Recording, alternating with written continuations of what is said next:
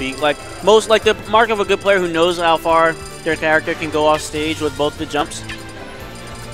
He's obviously labbed it in the timing and goes, okay, time to pull it back. You know what I mean? Yeah. And he flexed that that knowledge there with Chibo, pretty much just taking full advantage of him off stage. That's just Rob is so vulnerable off stage. So right. Like, it's only so much you can do unless he gets like a lucky there. But you know that's not gonna happen when you're on the side. Right. But to the match, we got LOF Blue versus Virtual Luck. BC Luck.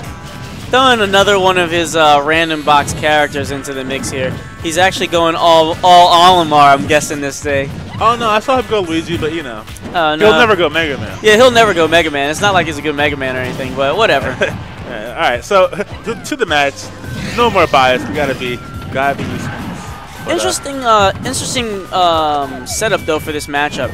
I am seeing that Olimar is the one with 6%, and Charizard actually, Charizard with the low percent here in this matchup, and Olimar surprisingly with all the damage. Wow, yeah, that'll be almost. Yeah, that'll be almost killed Olimar. That move has so much knockback. Like you actually don't even need to hit anyone with the whole move just to like launch them. It's just like what I mentioned probably way before. It's just like a lot of up Bs in this game have like that janky like startup where they just get launched and just die like at 4%. Right. But as we can see here, he brought it back. You know, 700%. Yeah, it's Olimar.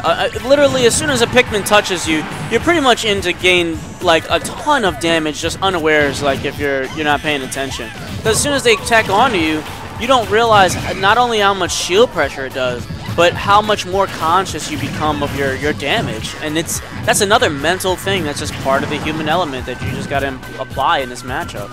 Yeah, and I was thinking, I wonder if Luck would opt to use more red Pikmin, and only because Charizard's fire, so it would take some hitboxes away, or I don't know. But that almost max ridge back and just destroying Olimar. As soon as I saw that double jump, I was like, Blue's setting up for the back air. He can't do anything except land, and I mean, unless he up-B'd before then, he'd have been vulnerable, but...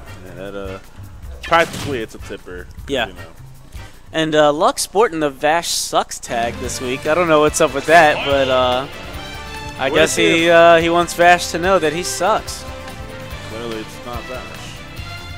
Huh? Wow. Clearly yeah, it's not. Yeah. Clearly it's not Vash.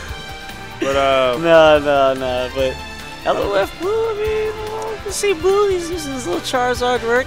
I'm curious if he's gonna switch to Luigi or not, or like Marth or something. Well, I mean, you've seen Luck, and he's pretty much a top 3 finisher in Philadelphia, so I've known him to use a lot of characters. The only one character that he actually sucks with is Mega Man.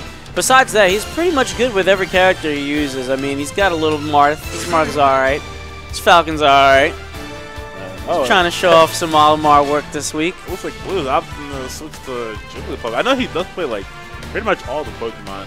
I know anyone that can like be Blue. Yeah, I'm pretty sure he's anybody who has like a literal blue skin he'll play, but or naturally blue. Wow, Puff Marth, almost manly, but who plays that matchup in LA? Nobody. But anyway, game 2, FD Luck counterpick. And this is going to be a interesting switch. Like for the counter pick, I wonder what got banned, because for a matchup like this and for him to go Jigglypuff,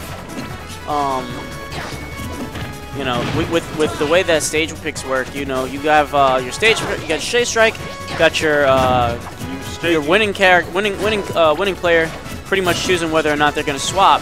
And then you have the other player choosing whether or not they're going to swap, so that they have advantage after they lost. Ooh, Blue going to work.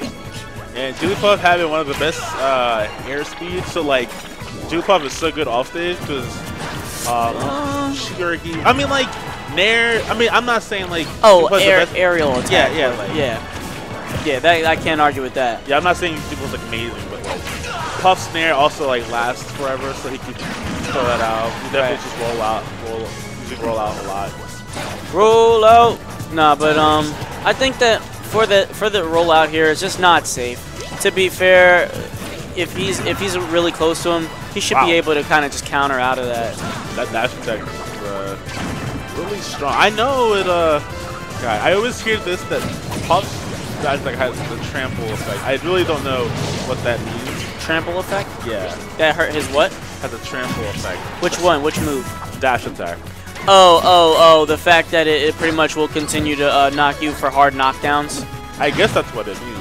Yeah, I think that moves that have trample pretty much can continuously force a hard knockdown. So it will pop you back up, and it won't actually do enough damage. So, and because it is like a dash, you can dash again and follow up.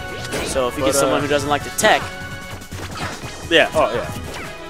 But yeah, this matchup, I mean, I'm just gonna take it from like melee. Like, just have to space out Buff. You know? Right. You get the play. I'm gonna think perfectly, but you really have to space everything out. I mean, luckily this game Buff can't crouch or grab that much. Blue really just switching. Yeah. Oh wow, Blue, gotta be careful there on the edge with rollout. If he actually rolls out and this is a block. He could have actually just blocked the first one and countered the second one since he's so close to the edge of the stage.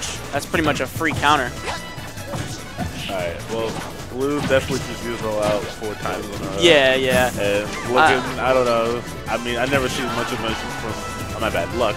But it was kind of funny just to see that happen. Yeah, I gotta say, I wasn't really expecting a serious pick for Jigglypuff here, and I don't know how seriously either of them are taking this matchup. I really expected this to be a lot more one-sided, but was that back air? Wow. That back air actually traded. And all right.